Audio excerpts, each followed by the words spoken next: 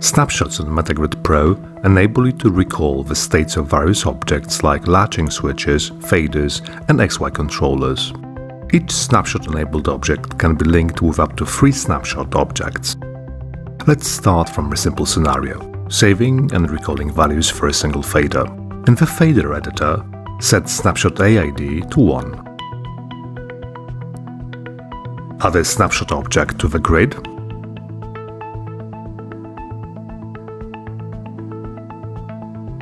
and set the ID to 1. Adjust the settings like style, presets, and number of pads. You can apply individual colors to the pad text and change the text for individual pads. Set the fader to the desired position and long press one of the pads on the snapshot to save the value. To recall the value, just press the snapshot pad.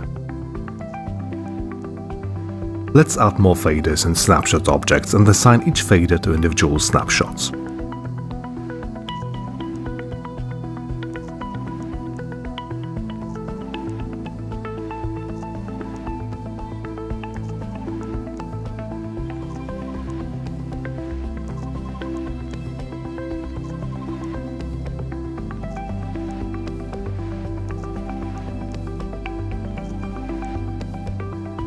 Let's create a snapshot object that will recall values of a group of faders.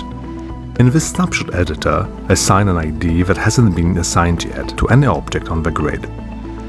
In each fader, assign this ID for snapshot B.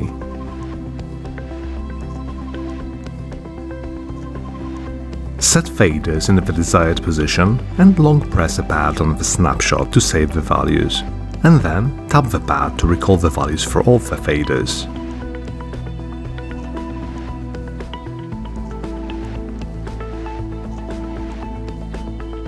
Snapshots enable you to simultaneously recall the states of various objects. This grid features faders, XY pads, and latching switches. The snapshot A for each object is assigned to the same snapshot ID, which means that this snapshot object can save and recall the values for all snapshot-enabled objects on the grid at the touch of a button. For latching switches, the snapshot recall action affects the state of the button and triggers respective macros. For XY pads, the snapshot object can save and recall the states of all CC controllers. If you want to save and recall values for individual CC parameters, use the snapshot pads in the XY pad. The snapshot object can also be linked with the pads object and save and recall the node velocity values. This enables you to quickly switch between various velocity settings while playing the notes on the drum pads or piano keyboard. Thanks for watching and enjoy MetaGrid Pro.